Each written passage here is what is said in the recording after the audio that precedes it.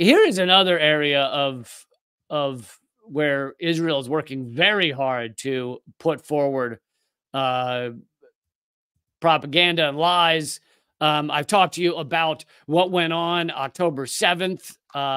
Yes, Hamas absolutely breached the walls of their concentration camp and exited it into Israel proper, and then took many hostages. And then they were in, it seems, many firefights with the IDF, and the IDF killed everyone they could. They killed hostages. They shot tank rounds into civilian buildings. And they don't want people knowing a lot of that. They don't want people knowing that a lot of the deaths on October 7th were due to the IDF. And so here's Max Blumenthal with the Gray Zone. He is showing that in this article, which is not, this is, in a Israeli newspaper, it's not a secret.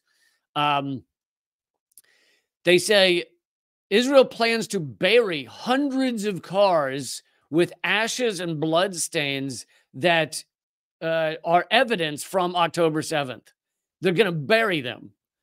And not only are they going to bury them, but they said, in order to save space and be as environmentally friendly as possible, they explain that the cars may be shredded before being buried. So does this sound like they are completely fine with all the evidence that is on these cars covered in blood stains and bullet holes and everything else? The fact that they are being shredded and buried? I mean, nothing screams more, we've got something to cover up, than shredding and burying hundreds of vehicles that were involved in October 7th.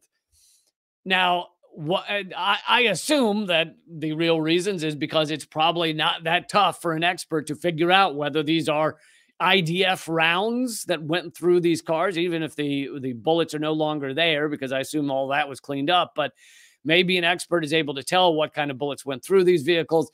Maybe they're able to tell that, oh, this is a tank round that hit this vehicle. I would imagine that type of thing can easily be surmised by an expert.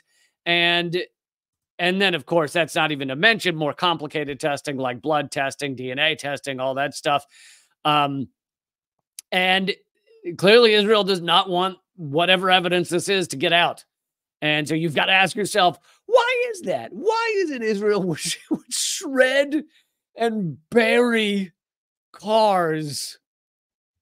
And is it to be environmentally friendly? Is that because if you believe that, then you are hopeless. I've got a bridge to sell you in Brooklyn that I've shredded and buried. I've shredded and buried a Brooklyn Bridge, and I'm going to sell you a piece of it. Just totally nuts for them to say this is proving our innocence, right? Clearly, everything we've told you about October 7th is accurate, and we just want to be environmentally friendly by shredding and burying these things.